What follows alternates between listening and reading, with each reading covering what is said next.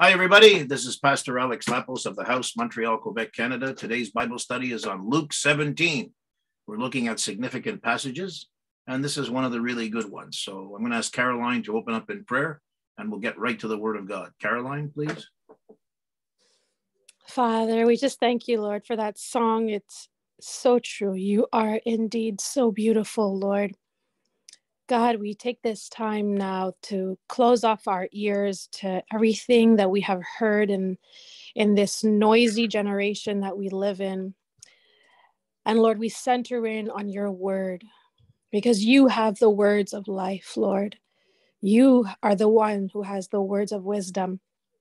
And we want to know what those are. And we want to understand your word.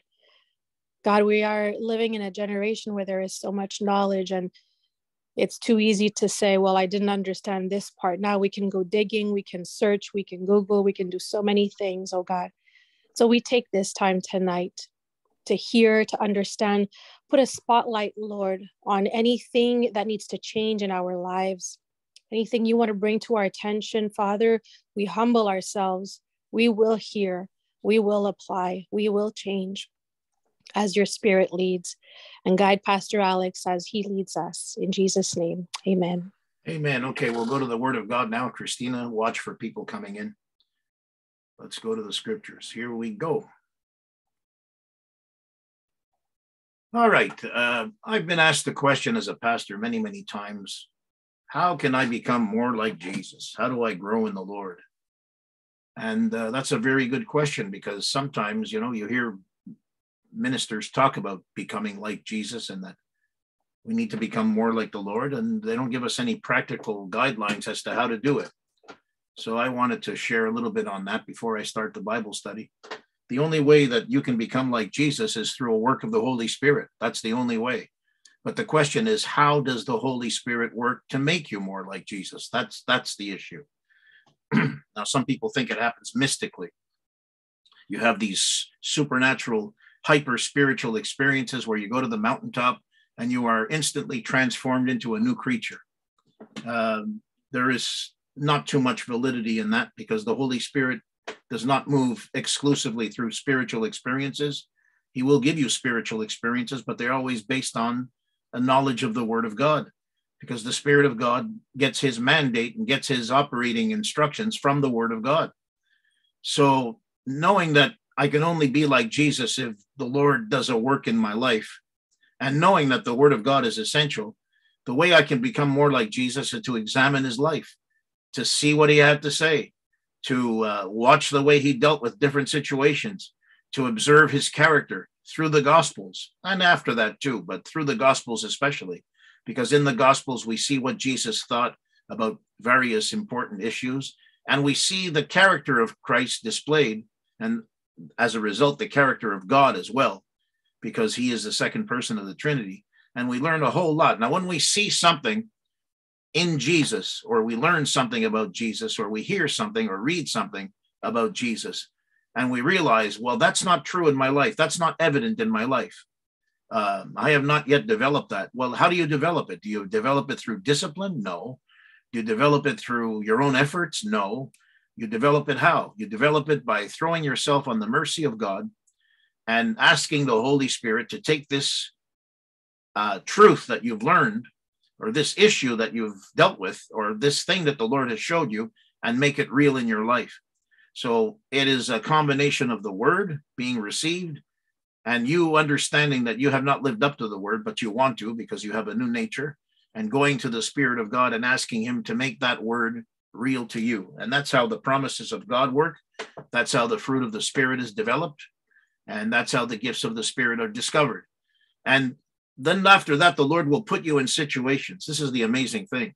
He'll put you in situations where you will actually have to use or display the characteristic of Jesus that you wanted to develop in your life. For example, let's say you have no patience. So you read verses on patience, you realize how patient Jesus was, and you receive the conviction of the Holy Spirit, you need to be more patient. Okay. Now, what do? You try to develop patience in your life through your own efforts? No, that would be a waste of time, and it'll never work. You throw yourself on the mercy of God and you say, Spirit of the living God, I've read in the scriptures verses on patience, and I want patience to develop in my life. And the Spirit of God will begin his transformative work in your life. And I guarantee you that shortly after that, you'll be put in a situation where you will have to display the patience that you asked for. And if you asked in faith and the Spirit of God does his work, that patience will rise to the surface. So this passage, Luke 17, deals with 4 or 5 issues. I don't remember exactly how many, but quite a few of them. And we're going to take each one separately, beginning with Luke 17, verses 1 and 2. So here's what Jesus said. He said to his disciples, "It is impossible that no offenses should come, but woe to him through whom they do come. It would be better for him if a millstone were hung around his neck and he were thrown into the sea than that he should offend one of these little ones." So here's a little diagram here I have of an offense, which is taken from the Greek word, which I'm going to reveal to you in just a moment. Jesus pointed out from the start, from the beginning, that the Christian life would be filled with obstacles and setbacks and direct threats and attacks, and most of those would come from people. Now, the Greek word for offenses means walking along a path and tripping on a stick that you don't see in the road, and because of the stick being in the road, you trip over it and it knocks you down or it makes you stumble. So somebody gets in the way of your Christian life. Somebody becomes a hindrance to you. Some event or some person, usually in this context, it would be a person, and they offend you by getting in the way of your Christian development or your Christian character, or provoking you in some way that would tempt you to be other than Christ-like. So what are some of the offenses that we can encounter in our walk with Jesus? I'm going to take 1 or 2 from each person if I can. What are some of the offenses that we can encounter in our walk with Jesus? We'll start with Mark. Mark, what offense can you think of that would be thrown at us in our Christian walk? Well, the first thing that comes to mind is when you have disagreements with your children. Oh, okay. You want to elaborate on that? These are some of the things that when you're in disagreement with the way they're conducting themselves or what they're doing, so you kind of butt heads with each other, and then as a result of that, there's usually a fallout. Okay, and how would that affect your walk with God? Well, first of all, it's very disheartening. Of course. Very disheartening. You get impatient, and it just blocks you from what God is trying to accomplish. Okay, so a wayward child, a child not serving the Lord, and disagreements with that child could be an offense. All right, Christina, what about you? What offenses can come up in the Christian life? You can speak out of your own experience, by the way, when I ask you. So, Christina, what about an offense from you?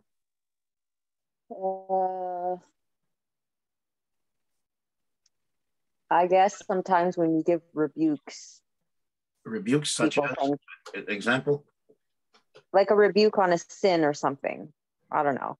I'm really off the top of my head right now, but almost like you think you're holier than me? Like, oh, I see. Okay. Let me bring up your sins. Like, don't pull that card on me, Christina, and start name calling and not taking it well. There's that kind of offense. Okay, so being accused of not being a Christian, of not being Christ-like. All right. Yeah. How about you, Caroline? What offenses would you tell us about?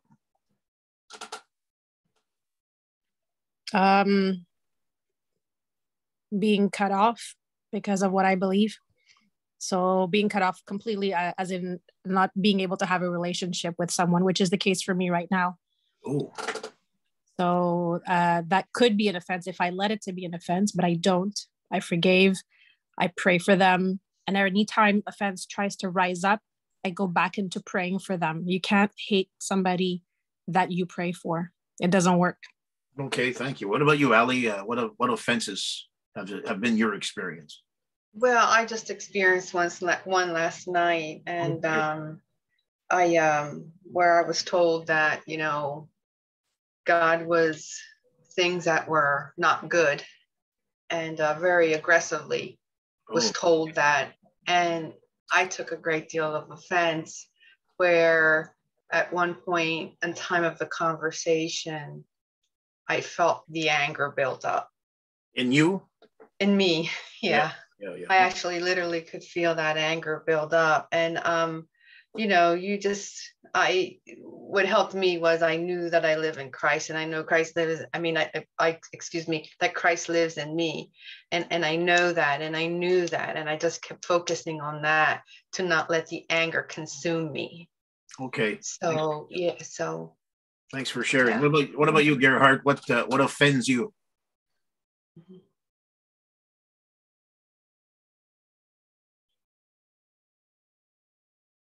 Turn on your microphone if you can hear me. People who either manipulate scripture, like take it out of context, or invent prophecy to mask their own control issues. Okay.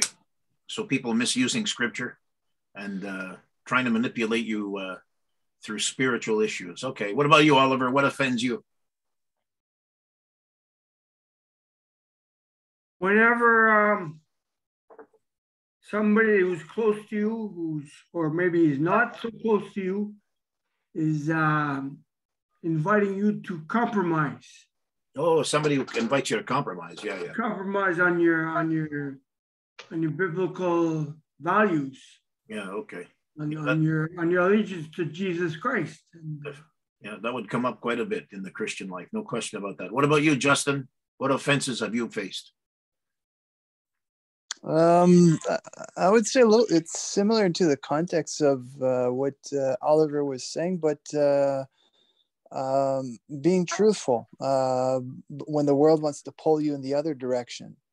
Yeah. So I'll give you an example, and this was like a long time ago. I had sold one of my cars that I owned, and I was signing with the documents. I believe it was with my dad. We were just signing the documents, and then on the documents, I think it was my dad that just invited me to say, well, just put this value on the car that you sold. Almost like a little bit like a similar situation that you shared on Sunday with Ananias and Sapphira when you shared that story on Sunday. Yeah. But so instead of like saying that your car value, you sold it for $3,000, just say you sold it for $2,000, and that way you'll pay less taxes to the government. Oh boy. So that was a situation that I faced. My dad wanted me to change the value of what I sold it, what I actually bought it for, but I said no, it's not right. I have to put the right value that I sold it for, and even if I have to pay more taxes because of that, so be it. So that's it. Yeah. Okay. What about Pastor? Yes. There's something very powerful too concerning offenses that my uncle had taught me. Because there was another time where I didn't react very well to an offense, where we were badly served in a cafe. My sister was treated like crap, and I went back, and and there I had that high and mighty attitude, and I said to the barista, I told her off basically. And then I came back, and I'm like, she's not going to treat you like that anymore. And my uncle looked at me, and he's a pastor, and he said, now can you go back to that barista and can you witness to her of Jesus? So when we stay offended at somebody, we can't go back and tell them about the gospel. Not really. And that is something that the enemy is happy about. That's one of his things. So it's not just that we have offense in our own life, but on top of it, now we can't help that person to get to know the Christ, our Savior. That's a great point. We'll end on that point. Just to add to it, I just wanted to say that Jesus was really good to us by telling us that there would be offenses, that we should expect offenses. Things are not going to be easy in the Christian life. It's not going to be smooth sailing. Not everything is going to fall into place. In fact, it could be the exact opposite. You could have all kinds of adversity. You could have all kinds of attacks and threats. You could have all kinds of situations where it's difficult, and anger may rise up, fear may rise up, all kinds of emotions may be stirred up because of it. And what Jesus did is to do us a favor by telling us, expect these things to happen in your life and prepare for them ahead of time, to be able to meet with them in peace and to be tranquil and to be at peace with all men, and not to allow poisonous emotions to get to you. I know it's a hard lesson to learn, but at least he let us know offenses will come. But here's the thing. Remember, Jesus said in that passage, woe to them through whom the offenses come. That's important too. So if somebody hurts you, somebody offends you or puts a stick in the path, and makes you stumble in your Christian life, the Lord will deal with them. It's not up to you to deal with them. Romans chapter 10, I believe it says that vengeance is mine. I will repay, says the Lord. So leave it in his hands and be gracious to people, which brings us to the next passage. Here's the next passage coming up right now, which is interesting because it kind of falls into place with the previous one. Take heed to yourself. If your brother sins against you, rebuke him. And if he repents, forgive him. If he sins against you 7 times a day, and 7 times a day returns to you saying, I repent, you shall forgive him. There's this monkey. He's very offended, as you can see. And I thought that was a cute little poster, so I put that in. Jesus was talking about forgiveness here, which is right after offenses, which I find very interesting because forgiveness kind of goes in with how to deal with offenses. So he says, if your brother comes to you and sins against you 7 times a day. Now, when the number 7 in the Bible means a continual sinning. Could be 70 times a day, could be 100 times a day. Every time he comes to you and repents, you shall forgive him. And so that talks about the release of forgiveness. So my question is, why is unforgiveness poisonous to your soul? John Cardos, I'll ask you, why is unforgiveness poisonous to your soul? Don't forget to turn on your mic. Yeah, it's on. Geez, that's a tricky one. Yeah, I know. Why is it poisonous to your soul? Because you can't do what the Lord has commanded you to do. You can't love if you have unforgiveness. That is true. You cannot love. So all you think about is getting even with somebody, you know. And I have a lot. I mean, I know I've read enough about forgiveness to take it to heart, because you don't get your prayers answered either if you don't forgive. But I just find I have things that offend me, like many things. People who disrespect me, and people who anti-Semitism offends me. I see it on TV all the time now. Yeah, and I fall into a rage, and I have a bloody rage. I want those people killed. I get really, I don't want to pray for them, you know. Yeah. But I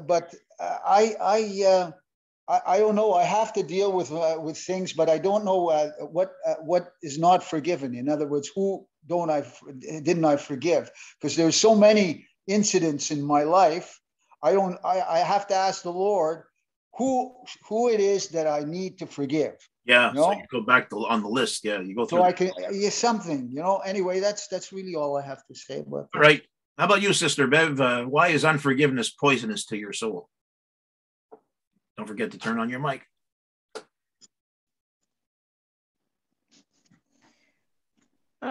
Well, I'm retired now, but I had very, very uneasy time while I was working. You couldn't read the Bible. You couldn't say the name of Jesus. You were ridiculed and that sort of things. And it separated the staff. And so a group would be here having lunch and another group would be there. And you were intimidated, really, as to proclaim the gospel. So it was difficult at that time. Now it's a bit different because you can choose who will listen and who will have something, you know, most likely positive to respond to. Yeah, thank you. What about you, Tom? Why is unforgiveness poisonous to your soul? Well, first you'll have no peace. No. The anger in you just becomes bigger and bigger, and you become a man that no one wants to be around, and you can't have a healthy relationship with God if you don't get rid of it. Yeah, that's a great point. A great point. One thing about something that Tom said that struck out in my mind was about the anger building up. When somebody hurts you and you don't forgive them, they hurt you 1,000 times over because you keep thinking about it all the time, and you replay the incident over and over. So they don't just hurt you once; they hurt you every time you think about it, and every time you go over it again in your mind, they hurt you again. And so the anger just builds up. And the unforgiveness would be far greater for somebody who's hurt you 1,000 times than for somebody who's hurt you once. But if you keep feeding the unforgiveness, it'll be as if they hurt you 1,000 times. It'll be much more difficult to let go. All right, let's move on. Thank you. Can I say something? Yeah, go ahead. I think before the forgiveness happens, especially in Caroline's case, when she was talking about the waitress.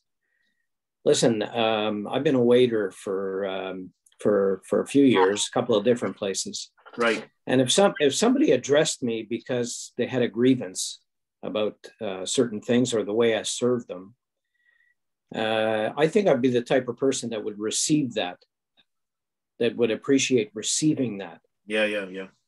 So in other words, that would be beneficial to correct me and to, and basically in the Bible, we read a couple of times where, if you need to rebuke your brother, who's in a sin. And we've heard about righteous indignation. So it's not like we don't have a say and we should just shut up and just forgive the other person blindly. I think we also have to stand up for what we believe. I'm not saying shove it down a person's throat, but I think, we have to make known who we represent. Yeah, I understand what you mean. And let the chips fall where they may. And I'm not saying that, walk away from there with unforgiveness. Obviously, we have to forgive, and obviously we have to, reconcile whatever we're feeling. But the thing is we still have a voice.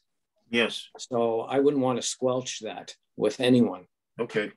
If at all possible. So the 2 points that you made were, one, somebody may be saying something valid and legitimate that may offend you, but you should give it some consideration and try to improve because they could be telling the truth. And secondly, if somebody says something that is not true and is out of line, you need to point it out to them and forgive them also.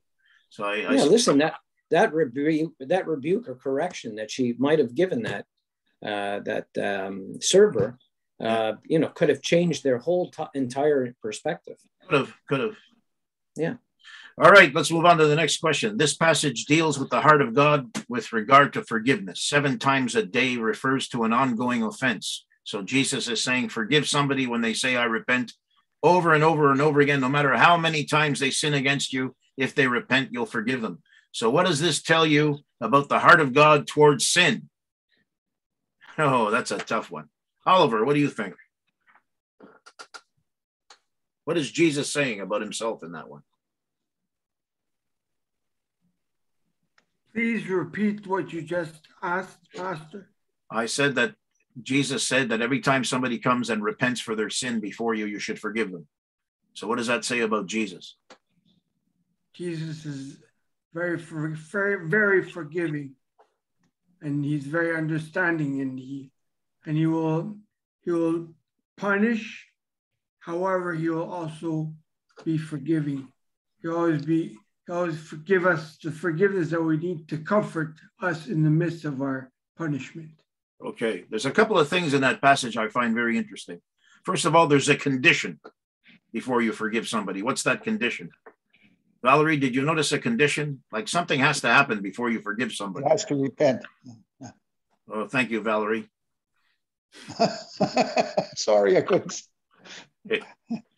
You have to repent. Sorry. That person has to forgive me now. I don't know you say that in English because I was looking at the French version which says je le regrette, just like I feel bad, I feel guilty about it. Yeah. I don't know how to translate it in English. So you did all right. And the second thing is that somebody may be repenting and not really be sincere. I'm sorry, please forgive me. And Jesus is saying, if they just say I repent, forgive them, which I find very interesting. Because why would I forgive somebody who's not sincere? I'll tell you why. Because judgment belongs to God, not to me. It's not up to me to discern if somebody is sincere when they tell me I repent. My job is to forgive and to follow in the character of Christ, and he will take care of them. If they're not sincere, I guarantee you God will deal with them. Very difficult to do. I'm not saying it's easy, and I'm not saying I'm an expert at it, but man alive, I'm supposed to forgive somebody if they're not sincere. Jesus puts no qualification on it. If somebody says I repent, you must forgive. Okay, let's move on to faith. And the apostle said to the Lord, increase our faith. So the Lord said, this is a very interesting point. If you have faith as a mustard seed, you can say to this mulberry tree, be pulled up by the roots and be planted in the sea, and it will obey you. Very interesting. The apostles say to the Lord, increase our faith, because they felt they needed more faith. But the Lord says, if you have faith as a mustard seed, you'll be able to do extraordinary things. Now, I looked up a couple of pictures of a mustard seed. There is a mustard seed right there, little tiny seed, and it grows into this beautiful herb right here. Look at the size of that thing coming from that little tiny seed. So again, where the verses mentioned, and even in Matthew 17:20, if ye have faith as a grain of mustard seed, nothing shall be impossible unto you. So in other words, it doesn't take a lot of faith to get results. Only a mustard seed of faith is enough. But I've witnessed many people believing God for something and it doesn't come to pass. So what are a few faith killers? What are some of the things that kill faith? You're believing God for something, but something comes in and destroys your faith. What would it be? Christina? Doubt. Doubt is one. What's another one? Okay. Setbacks. What? Setbacks. Belief. Setbacks. Valerie, what kills your faith? Not your faith, but anybody's faith. What would kill your faith? Anger. Anger. I like that one. Okay. Yeah, when I'm in anger, it's extremely hard. When I'm in top, You're talking big about anger. I have you're trouble. talking about blowing your top. Yeah. Well, it's really like. We got a few people in here that are good at blowing their tops. You have smoke coming out from the eyes, the nose, and the ears. Yeah. I don't get angry often, but when I do, get out of the way. I've only had 2 fights in my life, and I try not to get angry, because when I get angry, I'm angry enough to kill somebody. I'm telling you the truth. I get angry enough, I will keep beating on that person until I kill them. So I try not to get angry, because I know what I'm capable of when I get angry. So yeah, I hear all you. Right. How about Justin? What's another faith killer? Another faith killer. Yep. Definitely like lying, for example, would be. That's a good one. Sure. Yeah, lying would be one. Yeah. How about you, Gerhard? What's a good faith killer? I mean, good faith. They're all bad, but what's a faith killer for you? When other Christians get in the way of God's plan or my plan. Okay. When people oppose you. Yeah. Okay. Yeah. All right. That's good. Ali, what's a faith killer for you? Actually, they were mentioned both lies and anger. Lies and anger. Boy, we got some angry people here today. Yeah. We got some real smoke builders. Okay, very good. What about you, Mark? What's a faith killer for you? Unbelief is a faith killer. Yeah, I think somebody mentioned doubt. I think it was Christina that mentioned doubt. Anyway, there are faith killers. For me, I'll tell you the number one faith killer in my life. When I see other Christians not living all out for Jesus, I have such a hard time with that. It's not even funny. Maybe because I'm a pastor, but I don't think so. I think I had this tendency even when I wasn't. There's nothing that kills my faith more than seeing people who have none. And I don't like hanging around with people who display no faith whatsoever. But on the issue of faith, let's go back to the passage. I noticed something about this passage. Whatever faith the disciples had, it wasn't producing fruit. So there was no point in increasing it. That is the point that Jesus was making when the disciples said, increase our faith. See that? Increase our faith. And Jesus said, no.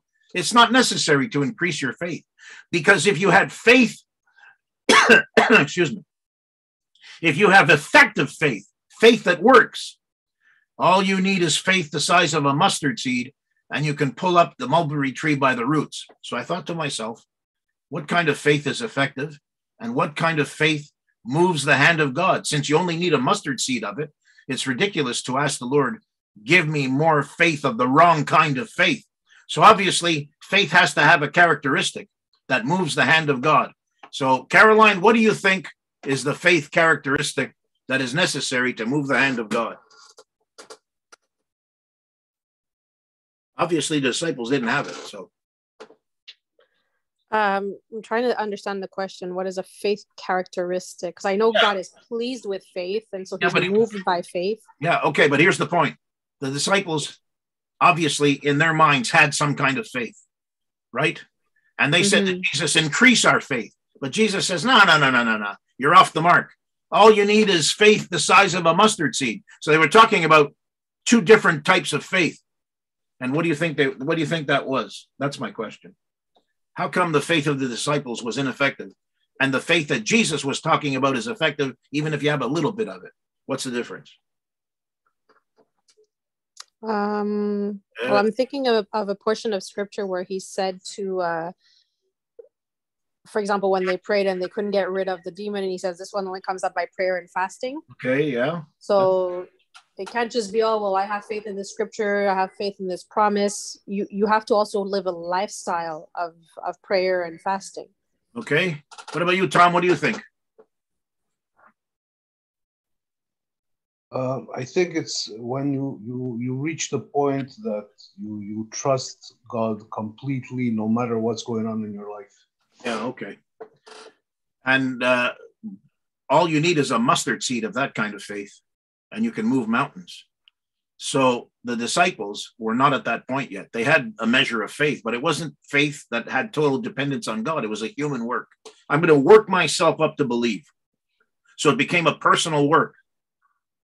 And I just have a question. I'm sorry, I had a question, Pastor, because the thing of the quantity of faith for me seems kind of not very logical. You have faith or you don't have it. You believe or you don't believe. If you really believe at heart, you don't need to have, it cannot be measurable in quantity. It's not like having a liter of faith, or you believe or you don't. But that's exactly the point that Jesus was making, is that whatever the disciples thought was faith was actually unbelief.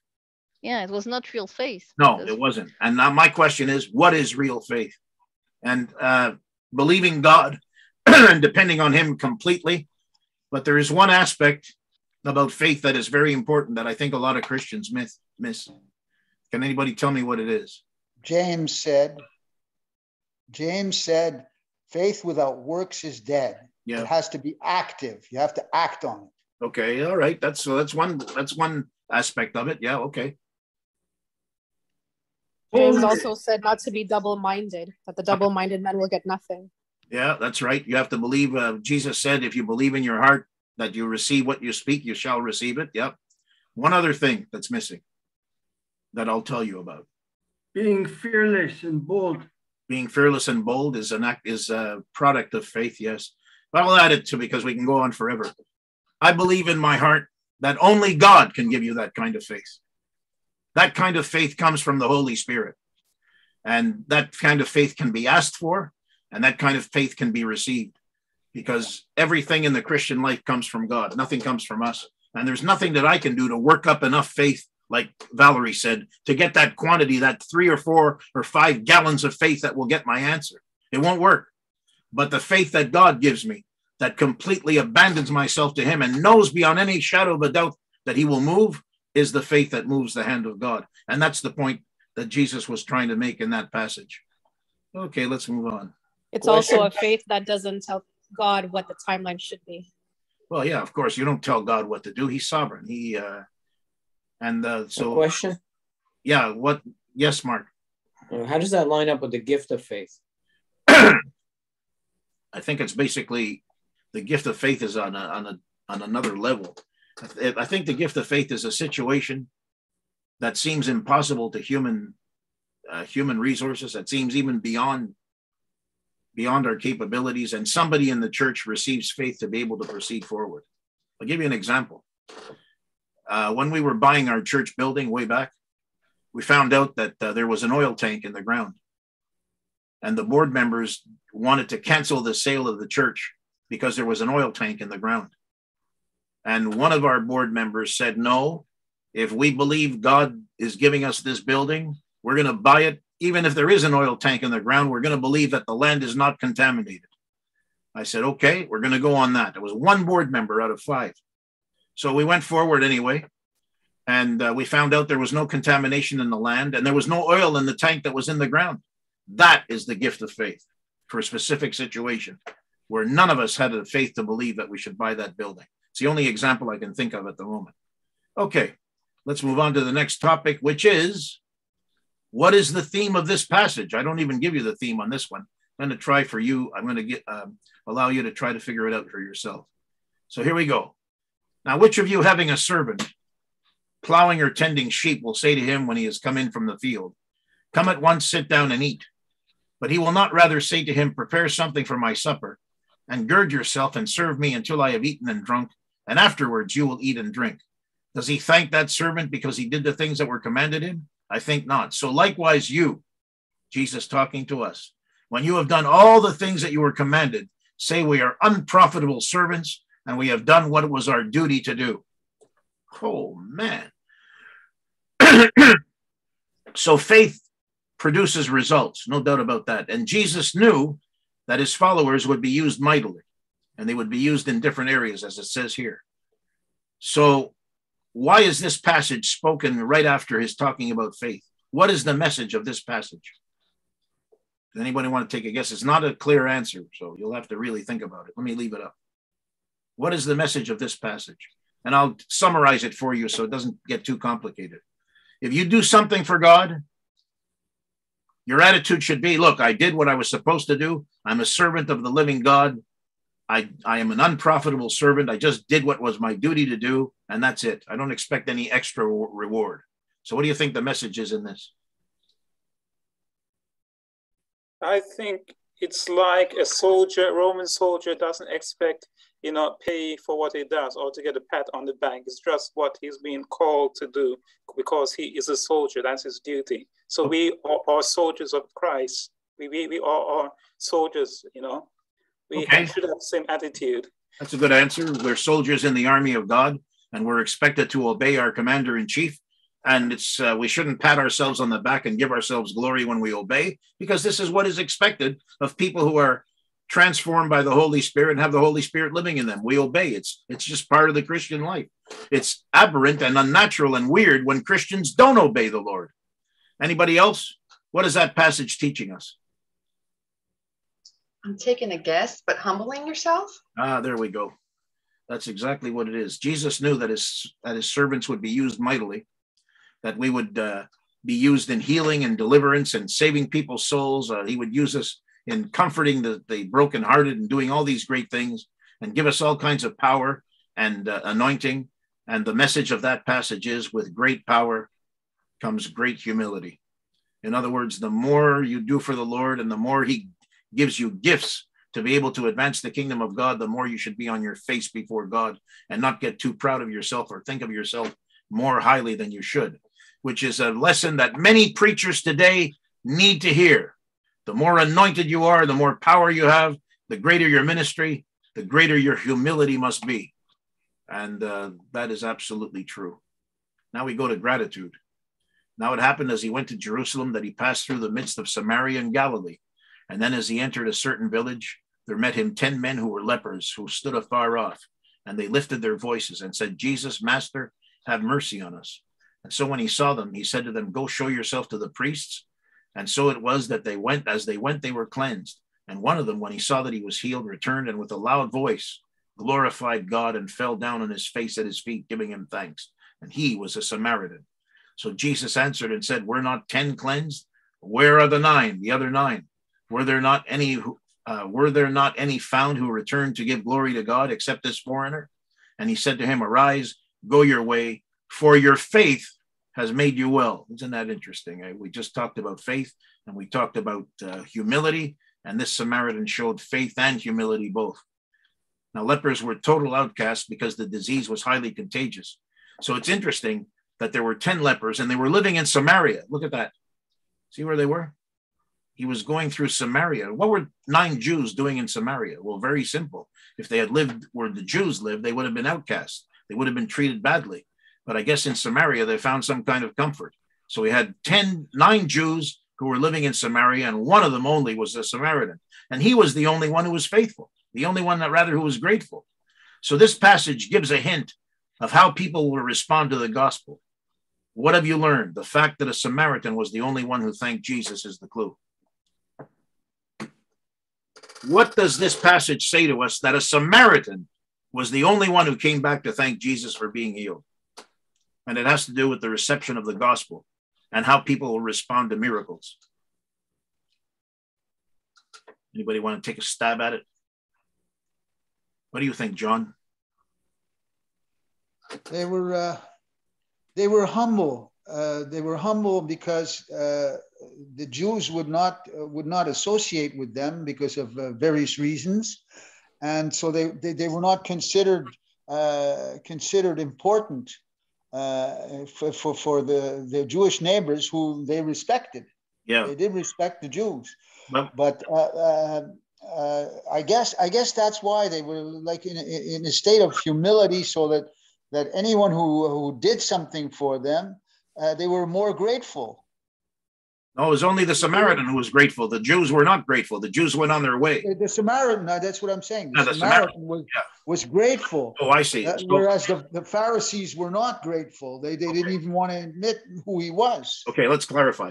It was the 9 Jews that were lepers were not grateful because they were not humble, and they took for granted that Jesus healed them and went back to live in Jewish society. Right. They were in Samaria. The Samaritan, who was already an outcast because he was Samaritan, who already had no respect from the Jews, even because he was a Samaritan, who was considered a lowlife and an outcast, and on top of that was a leper, showed gratitude because of the great work and the great healing that Jesus did.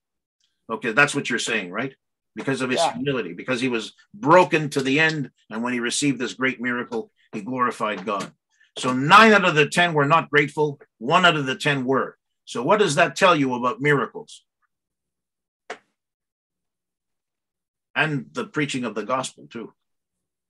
It also shows that people want more the healing and the miracles than they want the actual Savior and the healer themselves.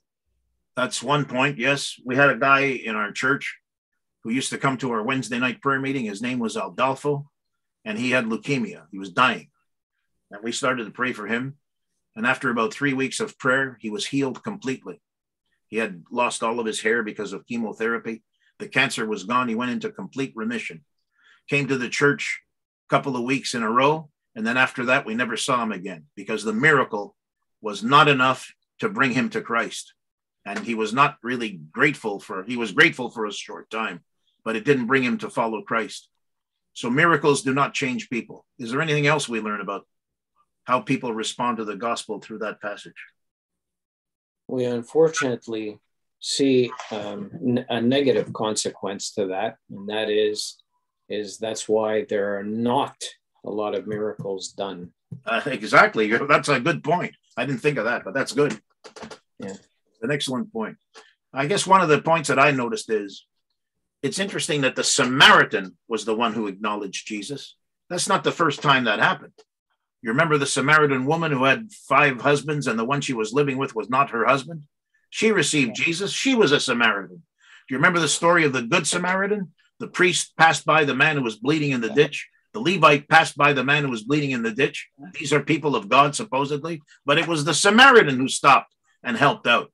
So for me, that tells me that how the gospel was preached and received is that the Jewish people who were the heirs of the promise, the heirs of the covenant, will reject Jesus as a whole, and people like us, Gentiles, the scum of the earth, the lowlives, the rejected, the outcasts, will be children of the kingdom of God, which is why Jesus said, there'll be people from all the nations sitting with Abraham, Isaac, and Jacob, and the children of the kingdom will be cast out.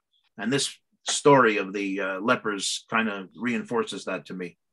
And that's how I feel about it. All right, next one. Very good. I think we're coming to the last section, which is the kingdom of God. Now, when he was asked by the Pharisees, no, we have 2 more sections. When he was asked by the Pharisees when the kingdom of God would come, he answered them and said, the kingdom of God does not come with observation, nor will they say, here it is, or see here, for indeed the kingdom of God is within you. What did Jesus mean by the kingdom of God is within you, Tom? And why did he say that to the Pharisees? The hard one. Well, Pharisees asked Jesus for a sign. Let me see the, okay, let's see the kingdom. Come on. And Jesus says, no. The kingdom is not here or there by observation. The kingdom of God is in you.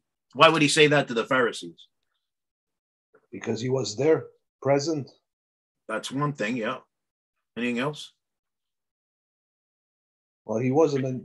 They weren't believing him, so yeah, so they couldn't. It couldn't be in them. You're on the right track. Yeah, they didn't believe in him, and it wasn't in them. So as a result, what fruit were they producing?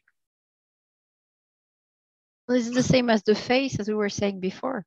Yeah, I mean, if you don't have faith, if you don't believe, what do you expect that it would come just like falling from the sky suddenly? No, it didn't work.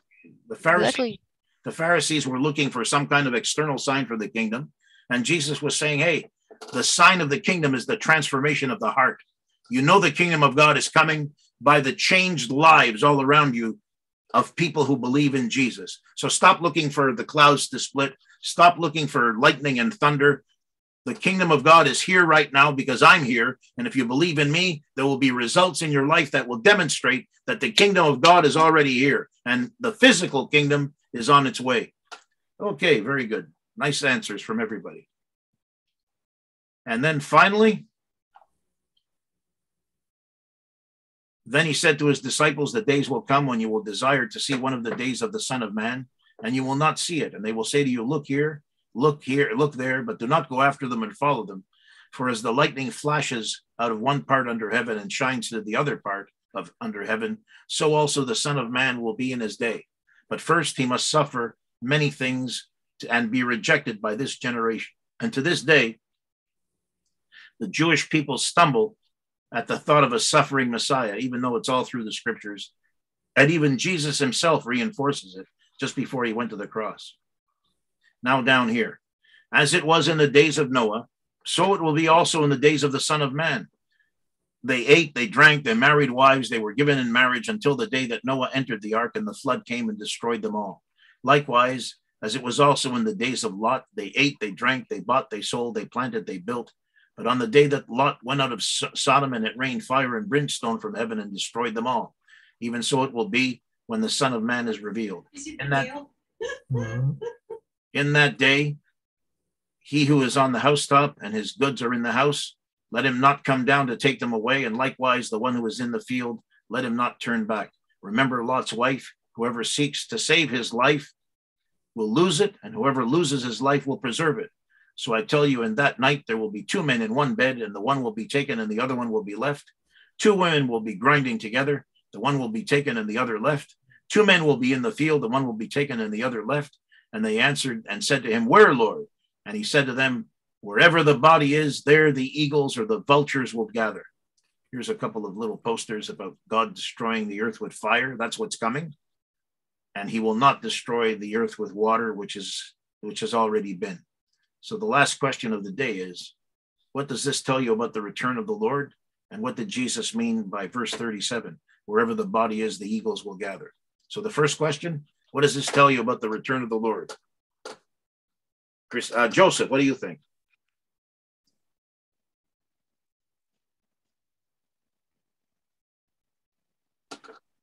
Can you repeat again the passage, Pastor? Because I'm not going to read the whole. I'm not going to read the whole passage again. Okay. What does it? Do you remember any part of the passage? Just the last part where Jesus was telling them, describing to them. Okay, I'll come back to you on that one. Christina, what does it tell you about the coming of the Lord? That passage. Business as usual. Aha, business as usual. You mean to tell me? Now, this is very interesting. We're in the middle of a pandemic. More judgments are coming. If you read through the judgments of Revelation, there's some terrible things coming on the earth because the Lord will rain judgment down on the unbelieving. And you're telling me that business will go on as usual while these things are going on, and that the return of Jesus after all these judgments will be a surprise? If that's what you're telling me, that's exactly how it will be. Business will go on as usual, no matter what's happening, no matter what terrible things are going on. And people will be totally shocked when Jesus comes back. So what does it tell us about us and how we should prepare, Caroline?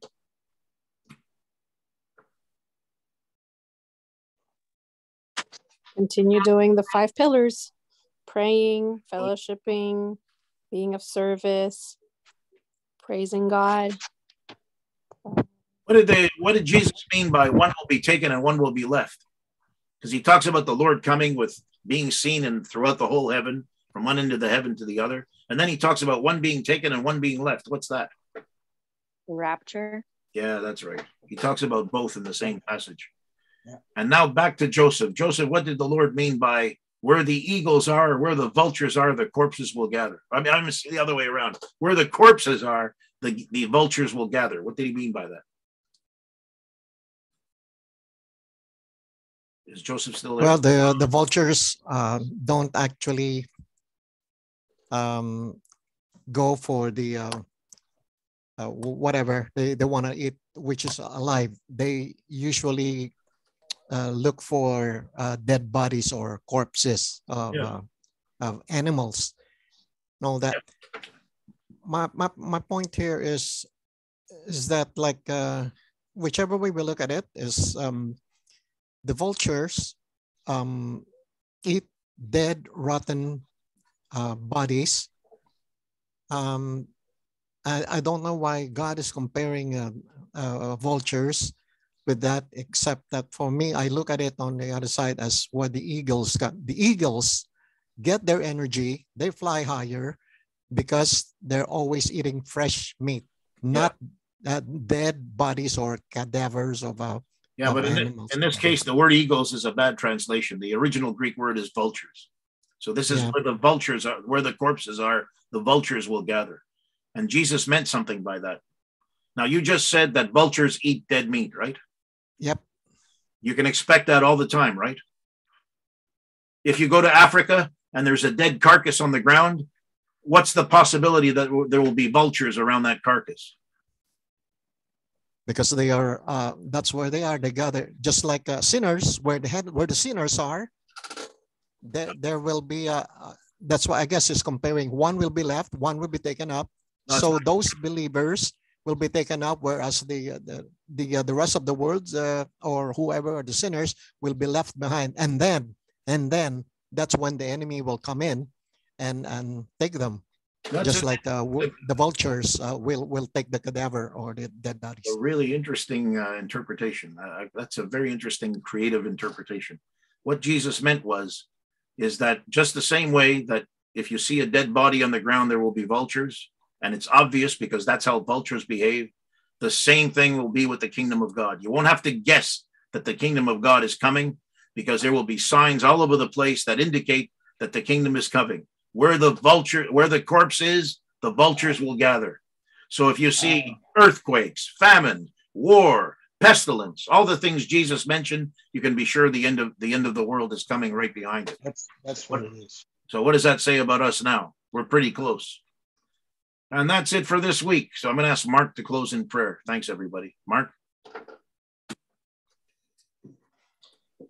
Father, thank you for these reminders that you give us in your word. And I pray that, Lord, as we focus on absorbing your word, on digesting your word, Lord, these things remain real in our lives, because, Lord, we need to be ready. We need to be ready when you come back. And not only that, Lord, we need to be on our guard. We need to serve you with all our hearts. We need to have our eyes open. We need to even pray for opportunities, Lord, where we can serve you. And Father, I just thank you for your word, and thank you that you're coming back for us, Lord, that you're not leaving us here, Lord, in this mess that we're in. Thank God. Thank God, Father, that you've given us the resources to be able to stand, Lord. And thank you, Lord, for your word. Your word is a double-edged sword, oh God. It pierces the hearts and marrow and bone, Lord, of all those who receive it. So, Father, help us to go forward with that word. And Lord, whoever accepts it, praise God. Whoever rejects it, well, they'll be answering to God for that too. Yeah. So, Father, I ask that you bless everyone that's in here, encourage everyone in here. If anyone lacks faith, Lord, I pray that you pour faith into their lives for whatever situations they're going through. I pray that you bless each one. If anyone has an infirmity, oh God, I pray that you would touch that they may be healed, that they may be delivered, made whole, oh God. Father, I thank you for the pastor and the word he brought forth to us, a timely word, always a timely word, Father. And your word is timely for us. So I just want to ask a blessing for him and his family. And I just pray that you continue, Lord, to work through his ministry as he speaks to us, as you speak to us through him every week. Father, we commit this time to you and we ask a blessing for the entire week to come for each one that's here. In Jesus' name, amen. Amen. Okay, thanks everybody. Good night. Pastor. Night. Have a great rest of the week. Bye. Pastor. Yeah. Can I just ask a prayer from everybody just to keep me in prayer, because I just lost a brother last night. Oh. In the Philippines, and he died. He bled to death. Actually, he didn't die of COVID. He didn't die of dengue fever. I'm still waiting for the results from the papers from the hospital. Which brother? Not the youngest one. He's he's number 4. He's also named Joseph. Okay. So like a lot of people thought that it was me who died because of the same name. Oh yeah, of course. Well, you're so I know everyone's hurting, including me at this point, at this time. We just need God's comforting and peace. So just please include me in your prayers. Oh, we'll do that. We'll do that right now. We'll do that right now. Father, we pray for the Natividad family and all the associated members and spouses, Lord. I know it's always traumatic when a family member is taken away.